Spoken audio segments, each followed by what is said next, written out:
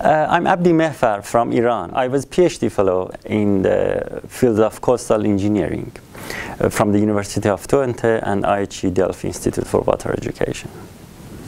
Wetlands play an important role in terms of the ecosystems and services that provide a lot of goods and services to human well-being. So it's kind of very important, environmental assets around the world, and very important to know that most of the wetlands around the world have been degraded over the last decades due to a lot of reasons, either by natural or anthropogenic factors. We see in many parts of the world that wetlands are suffering from degradation or loss.